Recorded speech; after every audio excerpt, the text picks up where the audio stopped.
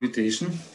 It's always a pleasure to speak in St. Petersburg, even virtually, and I hope that soon it will be possible again to speak in person.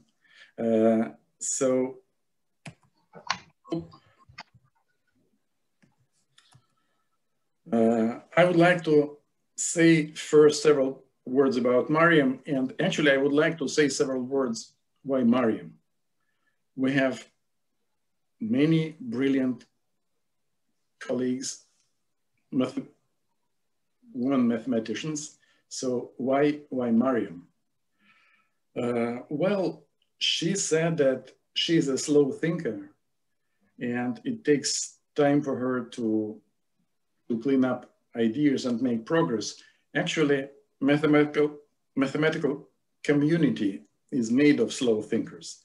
It takes to mathematical community some time to understand, to digest, to follow their depth of ideas of new results. And when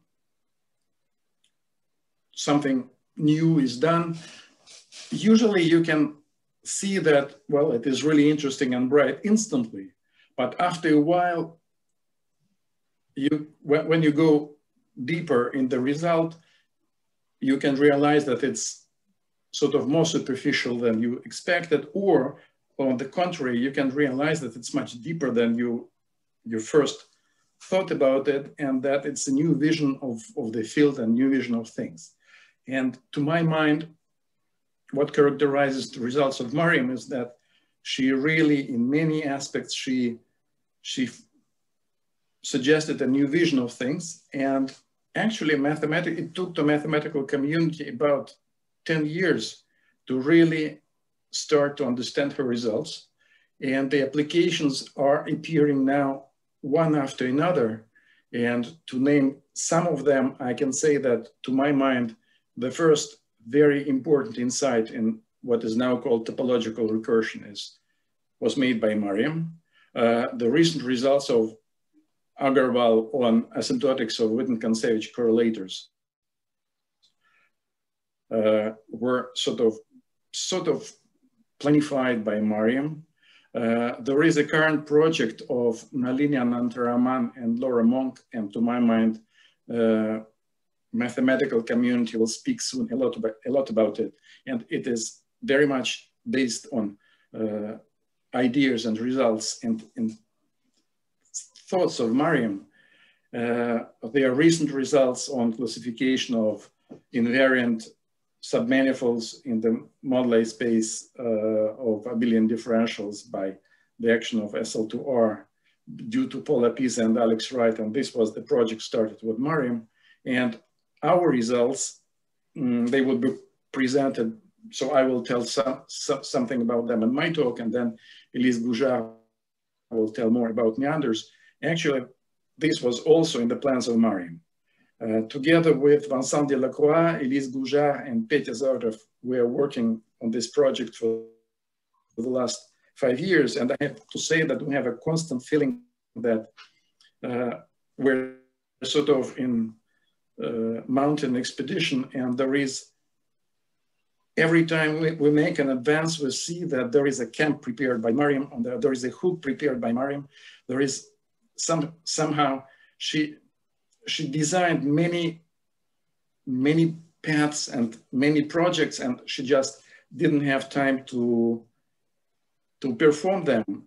Tomorrow she would turn 44, so she passed away when she just turned 40. So she had plenty of ideas, and she brought really incredible insight to mathematics, and she just didn't have time to realize it. So this is one of the reasons why Maryam. Another reason is more personal, well, other reasons. I would say that Maryam, for me personally, is one of the most fearless and daring persons in mathematics. So in usual life, she was extremely modest, and if you would come to a conference at which she participated, so if a stranger would come to a conference not knowing who is Maryam here, to my mind it was impossible to guess that this girl who had the look of a graduate student or at most postdoc, and who was all but snobbish and extremely accessible and simple, that's the winner of Fields Medal and so on. So in usual life, it was like this. However, in mathematics, she was really fearless and daring. So in her thesis, she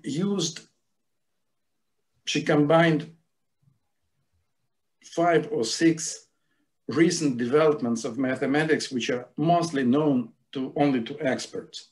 And she managed to learn them fast and to combine them fast.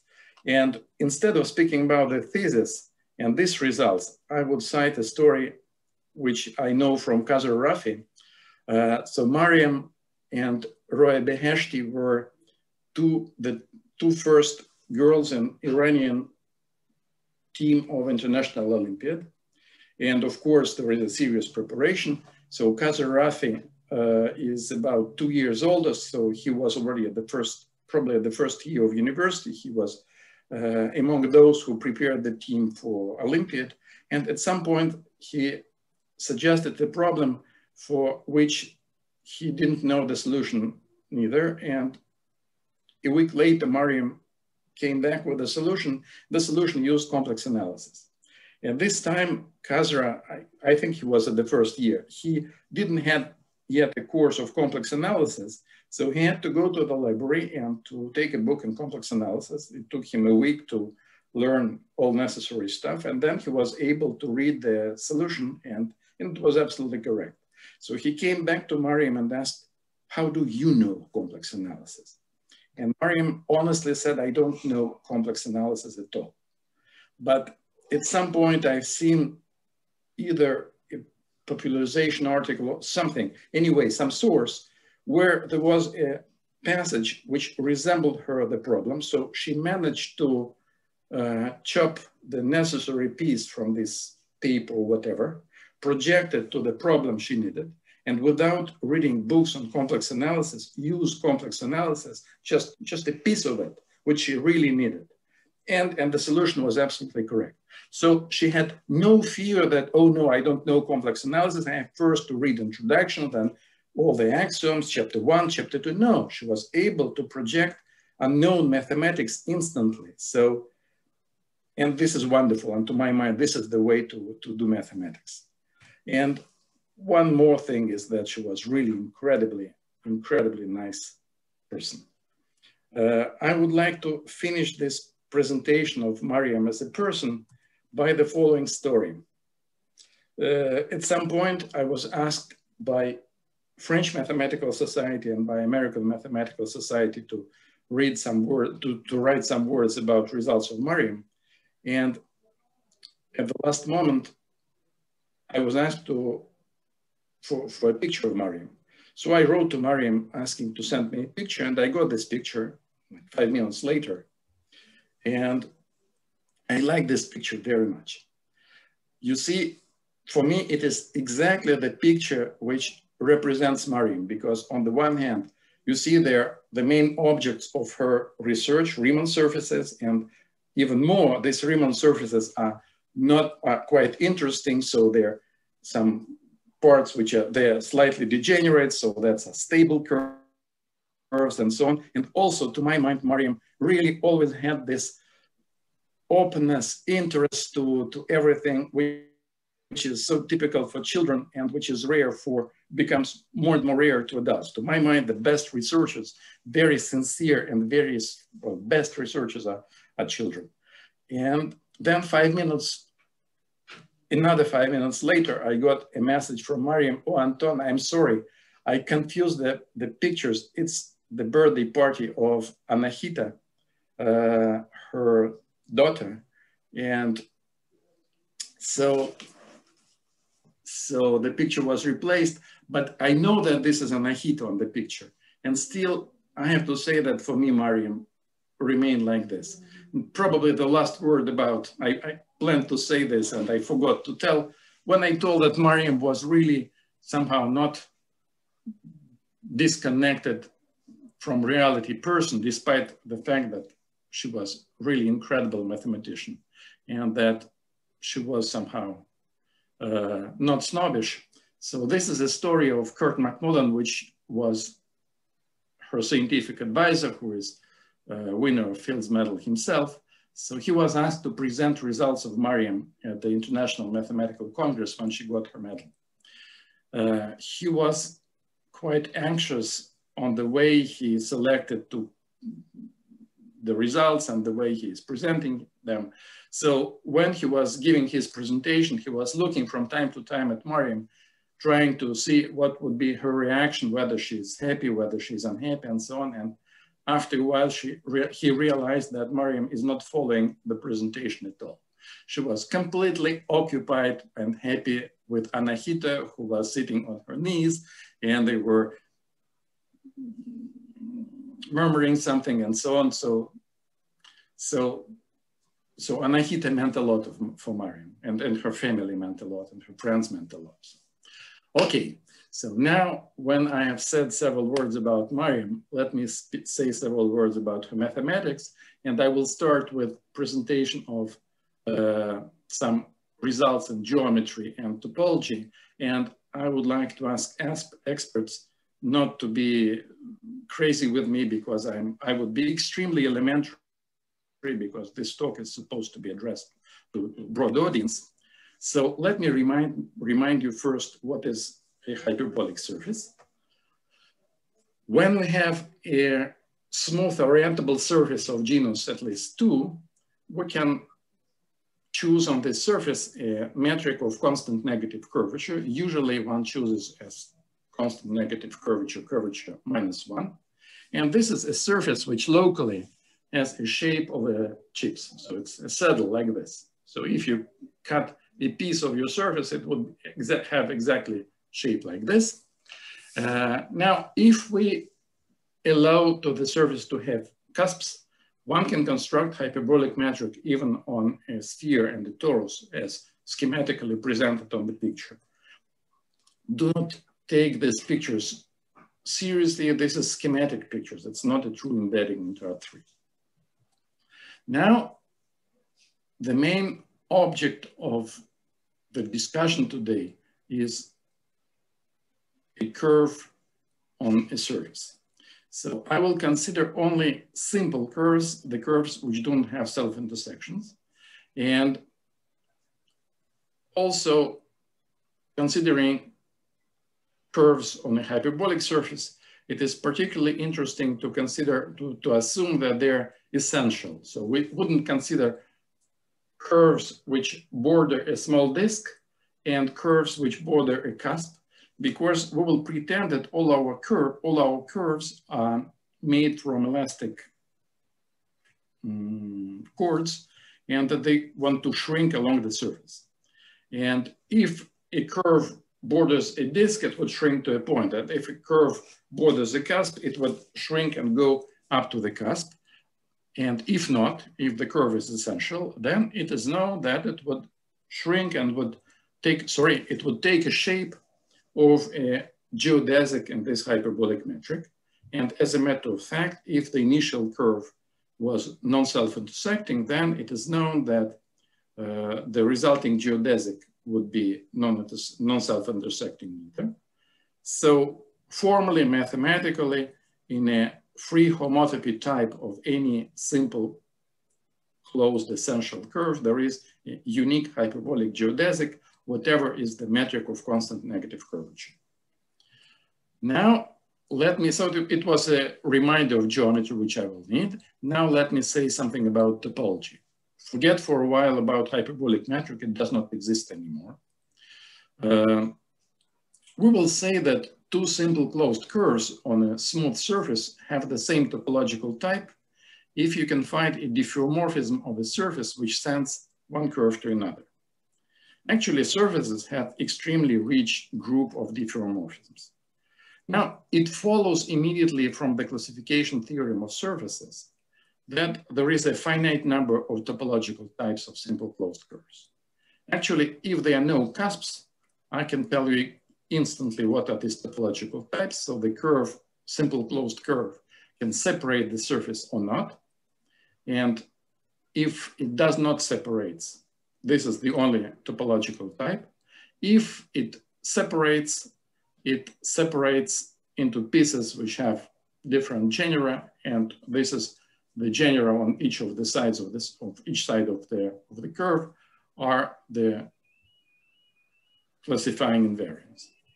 One can consider slightly more general object. Instead of considering a single simple closed curve, one can consider primitive multicurves.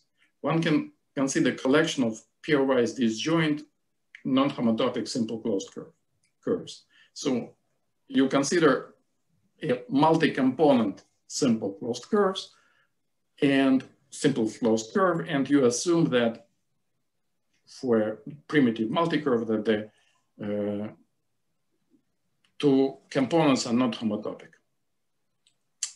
So for any fixed pair genus and number of cusps, there is a finite number of primitive multicurves on the surface of genus G with n punctures, with n cusps.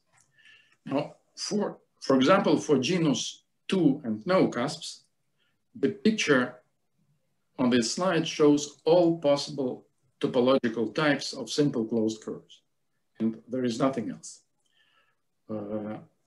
It is somehow slightly unusual because our intuition is biased by the consideration of homology. And I insist that here we do not work with the first homology. For example, the simple closed curve, which is on the surface on the bottom left corner of this picture, this one. From the point of view of homology, it is a zero cycle. It separates the surface into two pieces. It's homologous to zero. And for us, it is an interesting and important topological type of a simple closed curve. On the other hand, consider, for example, this simple closed curve, which is non-separating, and the one which is in the middle of the surface on the right bottom picture, so this one. So forget about the two on the side, so I temporarily forget about these ones, and I consider only the simple closed curve, which is here in the middle. It is non-separating, so according to my theorem, it is in the same topological type as this simple closed curve.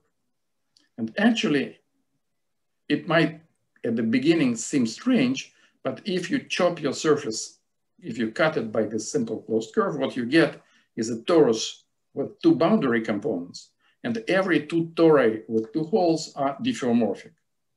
Then you just adjust your diffeomorphism close to the boundary, and you see that you can find a diffeomorphism of a surface of genus 2, which sends this simple closed curve to the simple closed curve, which is in the middle of this picture. And for experts in geometry, I can say that these topological types of primitive primitive multicurves have a nice geometric meaning if you shrink completely your black curves, then you get degenerate surfaces, which for geometers are called stable curves. So basically, these 6 pictures encode 6 boundary classes of the Deligne-Mumford compactification of the moduli space of surfaces of genus 2 for this particular picture.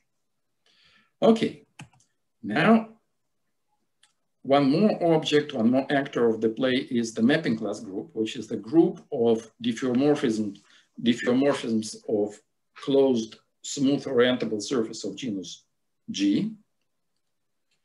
I will quotient this all diffeomorphisms by diffeomorphisms which are homotopic to identity. And the resulting group is called mapping class group. One can consider also mapping class group in the presence of cusps, or if you prefer, you can consider them as punctures. And when they are punctures, traditionally one enumerates them. So one associates labels 1, 2, 3, etc. up to n. And one requires that the mapping class group respect the labeling. So cusp number 1 is sent to cusp number 1 by diffeomorphisms and so on. Okay, now I prepared everything to tell the way we will treat multicurves. I already tried to explain that homology, it's extremely nice structure. I love homology, but in this particular case, it is not quite appropriate because it ignores interesting curves.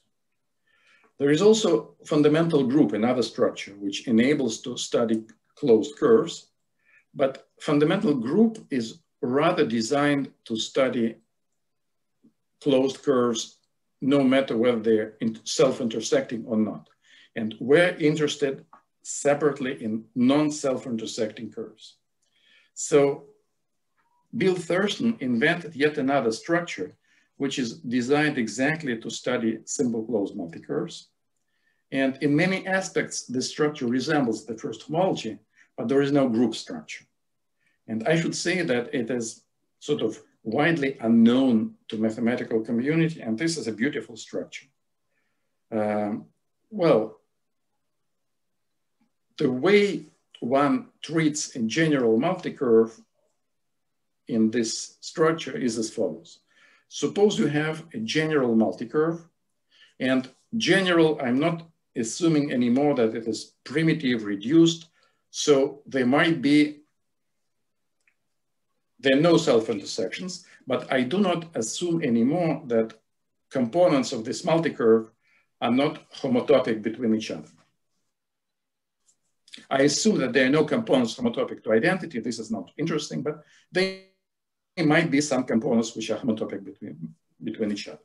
So then I apply an appropriate diffeomorphism to the surface, and I unwrap the surface in a complicated way to unwrap my extremely sophisticated multicurve to something which is simpler, which is as on this left picture in the bottom.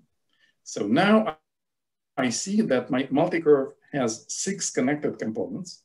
There are 3 connected components which are homotopic to each other, so in free homotopy. So I can deform one to another. There is one more which is non-homotopic to the first group, and there are 2 more which are homotopic between each other. And this one in the middle is separating, and the guys on the left and on the right are non-separating. And I encode this multicurve by the following way. When there are several connected components homotopic to each other, I just memorize the number of components by weight. So I reduced, by diffeomorphism, not reduced, I sent my multicurve to a simpler multicurve, which is 3 gamma 1 plus gamma 2 plus 2 gamma 3. And now to this already simplified multicurve, I can associate reduced multicurve forgetting about these weights. So I replace weight 3 by 1, I replaced weight 2 by 1, and I obtain one of the 6 topological types of multicurves as on the previous picture. So this is the way we sort of unwrap our multicurves. And if we do not, and yeah, sorry, and I forgot to, so I have to say that in certain natural piecewise linear coordinates, integral multicurves are represented by integer points of a conical polytope, sort of in the way integer homology cycles are represented by lattice points in a vector space. Except that now it is not quite a vector space, so we have this piecewise linear structure. We also have action of homothency. We can scale everything by a factor of 10, 1000 or whatever. And we have this integer points, so I tried in this picture represent sort of a, it is a 2-dimensional object, so it's a 2-dimensional conical polytope, and you have to imagine that all these points are on the surface of this polytope. And I colored them in 2 colors because I try to mimic the situation that one color correspond to one topological type. So you start with a basic multicurve, and then you act with the mapping class group and you create more and more complicated multicurves. And another color corresponds to the orbit of another topological type under the action of the mapping class group. So, for example, for surface of genus 2, I can color everything into 6 colors corresponding to the 6 basic primitive multicurves. And now, since we have this piecewise linear structure, we have an analog of an integer lattice, and we have action of the homothency, we can define the natural measure associated to the structure. If you want to measure for this picture, if you want to measure an area of a small domain on the surface of this polytope, you do the following thing. You do exactly the same thing as we were taught in elementary school. You rescale everything by a factor million. Then you count how many integer points got inside your figure. And it's like we measured in elementary school areas of figures by counting the number of points of a ruled, putting the figure on a ruled paper and counting how many squares got inside. So here it's the same. We count how many points after rescaling got inside some figure. Then we normalize by the scaling factor which we used, and we pass to the limit when we make scaling factor tend to infinity. This is called Thurston measure. And now I prepared everything. Now I can tell one of the main counting results of Maryam Mirzakhani. So this picture is taken at Sirm at Lumini. It is close to Marseille. The person whose face you do not see on the right is Greg McShane. So the Greg McShane, which is McShane's identity, which was one of the starting points for the work of Maryam. And the picture is taken by Francois Labourie, which is another colleague of Maryam. So now I combine together geometry and topology. If we have a simple closed multicurve, in the presence of hyperbolic metric, I can let contracted components to close geodesics. And as a matter of fact, it is known that they would not intersect they wouldn't self-intersect, neither intersect between each other. And in the presence of hyperbolic metric, I will fix for a while a hyperbolic metric, and I will consider it as a parameter. So in the presence of hyperbolic metric, I can measure the length of all these components. So in this way, to any multicurve, even with weights, I can associate a length. Namely, I let if each component shrink to a simple closed geodesic, I measure the length of the corresponding simple closed geodesic, and then I take the linear combination of length with the same coefficients which were present in the multicurve. And in this way, I associate their length to every multicurve. And then I can count the number of multicurves of given topological type gamma of length at most L. In terms of this picture, length L gives me some bounded region of this conical polytope. And I count how many points of given topological type, namely how many, for example, red points, got inside this bounded region. Then I change L, I get a larger bounded region, and I count a new number of red points which got to this new bounded region. And then I let L tend to infinity, making this bounded region grow. And I'm interested in asymptotics of this number. So I'm interested in asymptotics of this number, which is the number of points of the number of multicurves of given topological type gamma, which have length at most L in hyperbolic metric X. And here's the theorem of Mirzakhani. She proved that this number grows as length to the power 6g minus 6 plus 2n, where G is the genus of the surface and N is the number of cusps. And what is wonderful is that the coefficient in this polynomial asymptotics has very nice structure. Namely, it is decomposed into several pieces where one factor, this factor, depends only on hyperbolic metric and doesn't know anything about the topological type of the curve. The factor C of gamma knows nothing about hyperbolic metric and records only topology of the topological type of simple closed curve, of multi-curve. And BGN is a global, is a constant which depends only on genus and N. Each of these constants has its own geometric meaning.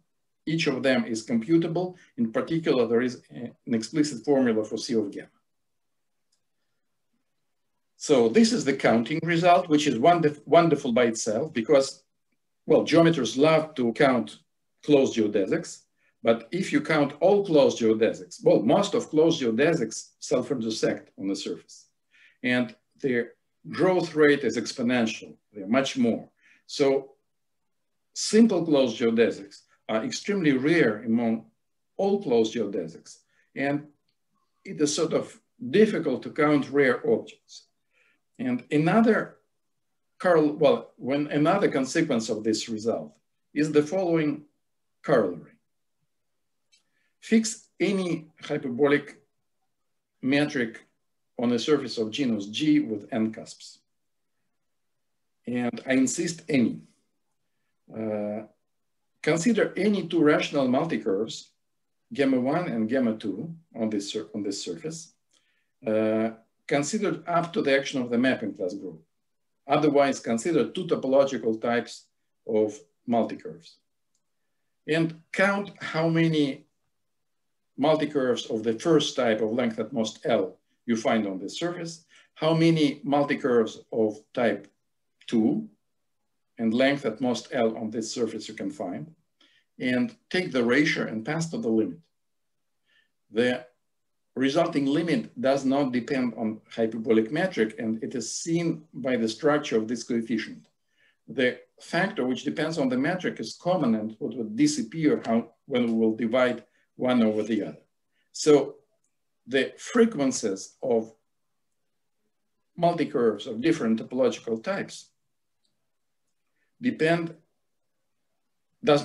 not depend on hyperbolic metric. And I should say that somehow I already showed you a picture which sort of explains why this is true. But when you see this theorem for the first time, at least for me, I had to reread this theorem several times because I could not believe my eyes. Because it's obvious somehow at the beginning that it cannot be true. Because the statement is not for almost all hyperbolic metric. The statement is for any hyperbolic metric. And when it says for any, well, I can construct extremely peculiar hyperbolic metrics on surfaces of genus G. I can consider a cyclic cover, for example, over a surface of Lau genus. And the surface which I will construct will have a lot of symmetries. So the length spectrum of geodesics will have the same symmetries and it will be very, very peculiar. How can this very special surface can have the same properties as any other? Well, it can, and there is nothing wrong with this theorem. And moreover, one can compute these frequencies. For example, consider 6-puncture sphere. So sphere with 6 cusps. We agreed and consider only, forget temporarily about multicurves, let's consider simple closed curves. We agreed that we do not consider multicurves, simple closed curves which are contractible or which go around one cusp. So any interesting simple closed curve from our point of view have to have at least 2 cusps on one side and at least 2 cusps on the other side. When there are 6 in the total, there are only 2 options, 3 + 3 and 2 + 4. So Maryam computed how frequent are simple closed curve of the first type and how frequent are the simple closed curve of the other type, and the ratio is 4/3. Maryam made her computation in 2008. At this time, she didn't have any databases or comparison with any other computations. Her results were checked recently by several different ways, and these 4/3 were confirmed, and they're absolutely correct. So the idea why these frequencies do not depend on hyperbolic metric is in this schematic picture. When actually the frequencies are the frequencies of points of red type or blue type on this conical polytope. And when we use one hyperbolic metric, we construct one type of bounded region to compute these frequencies, and then we make this blue region grow, and we have more and more points of blue type and red type, and eventually we compute the frequencies of this red and blue type. If we choose another metric, we just change the shape of this bounded region, but we do not change morally, it is visible that we do not change the frequencies with which appear red points and blue points. We can choose any reasonable sequence of growing bounded regions to compute this limit, and we'll get the same number. I'm definitely oversimplifying the result of Maryam, because what is non-trivial here, one of the things which is non-trivial here, is it is possible to use ergodic theorem proved by Howard Mazur many years ago to prove that asymptotic densities of these red points and blue points exist. It is not obvious at all why these asymptotic densities are non-zero. This is one thing, and even less trivial is to compute them explicitly. And Maryam proved all of this, and also she had to prove some uniform estimates to change the order of limits and so on. And it requires a lot of work, and it was all but trivial. And also what I'm hiding is the explicit formula for this coefficient C of gamma, allowing to compute these exact numbers for thirds, for example. Okay, now we have this wonderful result. Let us try to discuss it and see what does it mean for multicurves. We can define, using this picture, we can define random multicurves. We can take a very large bounded region and then take by random a point among finite collections of points which get to this bounded region and discuss whether a random point belongs to blue orbit or to red orbit, for example. From the geometric point of view, we can say that we take a random multicurve on the surface of genus 2. It has the form M1, gamma 1, etc., Mk, gamma k, as we have seen on the picture. And we can consider the associated reduced multicurve, and we can ask all possible geometric questions about the structure of reduced multicurve, of coefficients of everything. For example, as for 6 punctured sphere, we can discuss which simple closed curve are more frequent, the separating ones or non-separating ones.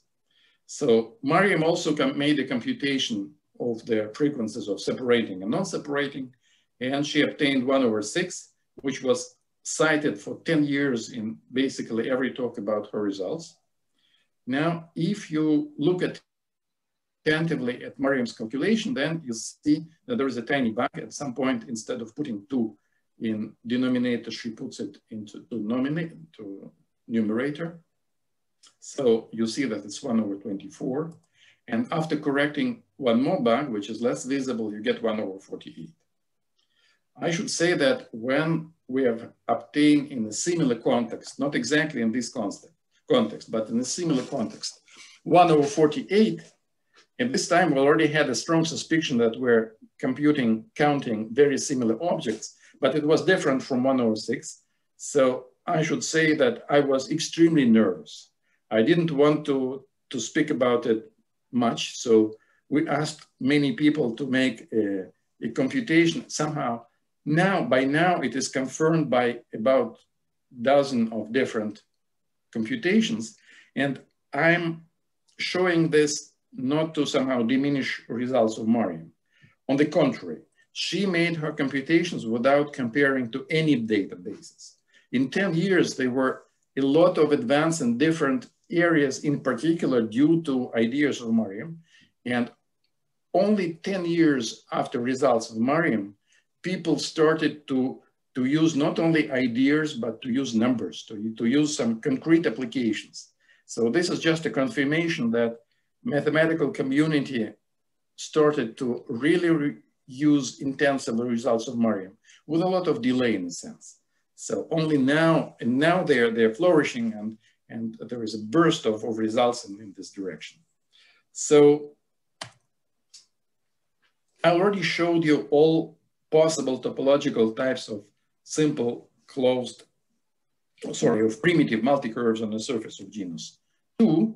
And here are the answers. So if you take a general multicurve on the surface of genus 2, then unwrap the surface to make it take easier shape and take the underlying reduced curve, then the numbers here show the probabilities to get one of the 6 types. So if you sum up all the 6 numbers, you get 1. So this is sort of the probabilities of multicurves of different types. This is a short table, 6 types, 6 explicit rational numbers. But the trouble is that in genus 3, there would be already 41 types. In genus 4, there would be 378. And in genus 5, there would be 4,500 types of multicurves, of primitive multicurves. So one can produce a table, but if I will give you a table of 4,500 pictures with explicit values of probabilities, you would say that there is no way to use my table. There's no point to create such big tables, and the size of the table grows faster than exponentially when genus tends to infinity. So let's discuss what can be done in large genus. Suppose that here the picture is still of genus 2, but suppose that the genus is large, and I want to discuss what shape has a random multicurve on the surface of large genus.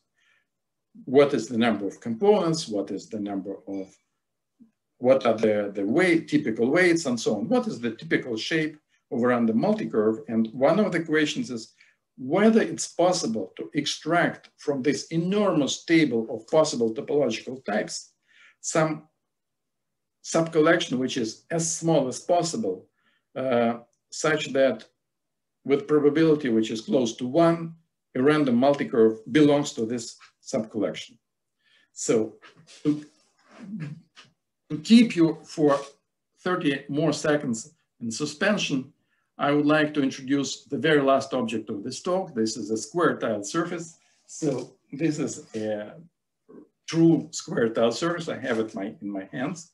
So one can actually, for a long time, we were interested in square-tiled surfaces and not in multicurves, feeling that the two objects are very close to each other. And one can discuss also what is the shape of a random square-tiled surface. I give you zillion squares. I ask you to create a square-tiled surface of genus G from zillion of squares. There is a finite number of ways to create them. And I ask, what is the shape of a random square-tiled surface?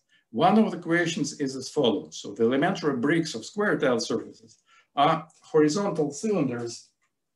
So this part of the surface is a flat cylinder. There is another flat cylinder here. There is another flat cylinder here. So there's another flat cylinder here. One can count what is the number of these maximal cylinders and what is the typical number, whether they're usually many, whether they're not so many. So the first theorem is that the probability to get a multicurve such that underlying primitive multicurve has exactly k components. I'm fixing the genus of the surface and I'm assuming that genus is large.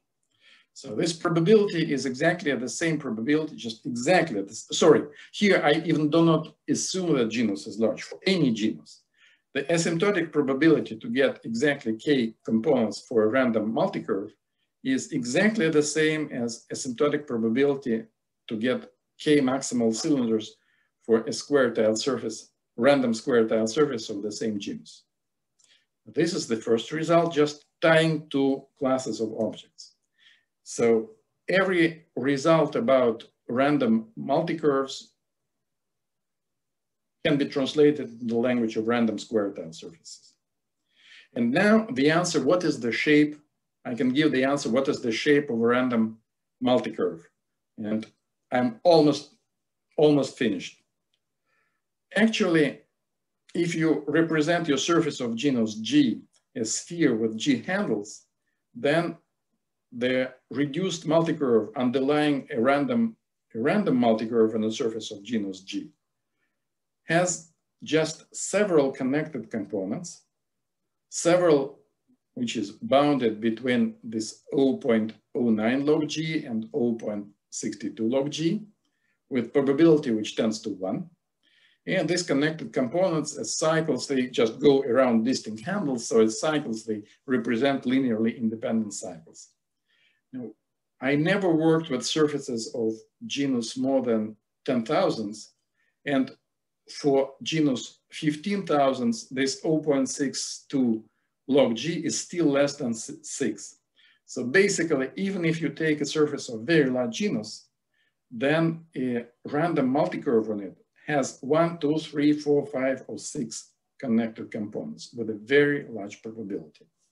So this is first result. And as a matter of fact, this implies that for square tile surfaces, a random all conical singularities, all critical points of a square tile surfaces, points where you have glued more than 4 squares, 6, 8, and so on. I assume that there are no conical singularities of angle pi. They all live at the very same level, which is exactly opposite to intuition of Morse theory, when all critical points like to live on different levels. Here, all of them are at the same level with a very high probability. One more question is about coefficients. What can be said about this coefficients M1, etc., Mk of random multicurve? If you fix the number of components of a multicurve and let the genus tend to infinity, for example, you consider a multicurve with 26 components, and you ask, what are the typical weights, M1, etc., M26? Then, with probability which tends to 1, all of them would be equal to 1. But this is sort of a conditional probability. We assume that our multicurve has 26 components. If you do not impose it, and if you consider all possible multicurves, then the probability that your multicurve, abstract multicurve, is primitive on the nose, that all this M1, M2, etc., Mk are equal to 1, tends to square root of 2 over 2, which is approximately 70%. And we have analogous result. What is the probability that all these coefficients are less than 2, less than 3, etc.? And finally, the very last slide, the main technical tool which we use is the following. So I already tied random square tile surfaces to random multicurves. Actually, both of them can be related to random permutations. One can define a very explicit probability distribution on the set of permutations, which is non-uniform, but very explicit, and then consider random permutations of larger and larger number of elements, and compute as a random variable, consider the number of cycles in the cyclic decomposition of this random permutation. Random permutation are very well studied, and in particularly in the last years, and these results allow us to tell everything about the distribution of our random variable, the number of components of a random multicurve, the number of cylinders in the random square tile surface. Here is result of for mean value and for variance, we have explicit formula for all cumulants, and the key word for approximation of the corresponding probability distribution is mod Poisson convergence, but I'm already out of time, so I don't want to take more time. Sorry for being late. Thank you for your attention. Any questions, please? Maybe I can ask a soft question. So this Thurston metric and the integer points in this cone thing, how can I understand this better? It's kind of similar to this sphere shape polyhedra paper by Thurston, but probably more difficult, and I don't know. Is there any source?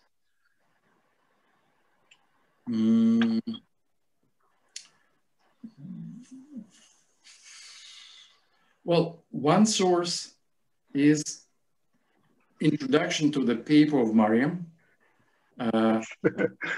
And yeah, I understand it is collapsed to like 2.5 pages, but actually everything is there in a sense, but I'm cheating. Well, to understand this better, you have to, one of the words which I didn't pronounce and which should be pronounced is train coordinates. And now to being more seriously, the absolutely best introduction to train tracks which I know is a chapter of the book of Farb and Margalit, a primer on the mapping class group. It is, I think it's chapter 12, and it considers one very particular case. It considers simple closed curves on 4-punctured sphere. And everything is extremely explicit there. And you can see everything. And all the structure, having read this paper, you already feel the structure very well. Just it's a phase transition before reading this chapter and after reading this chapter. The chapter is completely elementary. You do not need to read first 11 chapters at all. You can start from this chapter 12. It is open. You can find PDF file, I think, on web pages of the authors, and it's definitely present on the web. So I suggest to read about these train tracks coordinates, and basically when you have read this, you can, I'm cheating of course, so in other words, the space of measured laminations and so on, but you do not need to know about measured laminations. You need to know, in a sense, only about integer points. Integral points. Basically, 90% of information, you already have perfect feeling after reading this chapter of Farb and Margalit. And there is a forthcoming source, which I do not know yet well, but I know that Viveka Erlandson and Juan Souto have read a book, which is not on arXiv. But I think that if you will ask the authors, they would be happy to provide you with the book, and you would be a sort of a test reader. And this is a comprehensive information. I think that everything should be there because it is devoted to geodesic currents and to all these counting results. So it's many pages in all details on this subject. So this is the first three ideas. So the shortest is the paper, introduction to the paper of Maryam, then train tracks coordinates, chapter 12 of Farb and Margalit, and their unpublished book of Erlandson and Souto. Thanks. That sounds very helpful. More questions?